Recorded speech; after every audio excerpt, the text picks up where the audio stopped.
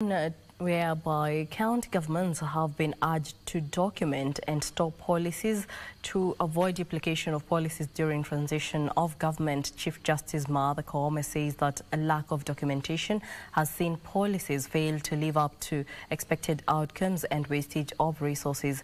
Koome further called on counties to conduct proper civic education and public participation for the communities to be involved in decision making. She spoke during the launch of the report on research conducted by ForumCiv and the National Council for Law Reporting.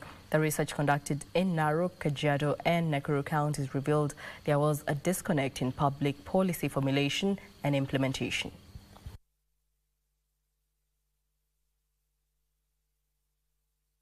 Counties, I'm told, enact a law for a purpose. Once they attain that purpose, they forget, they move on, there is no documentation.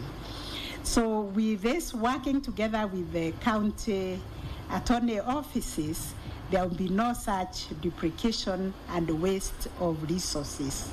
So we need to continue working together to encourage the community to feel a sense of ownership of the resultant policies, because at the end of the day, their taxes are the ones that translate to these resources that are allocated in the budgets.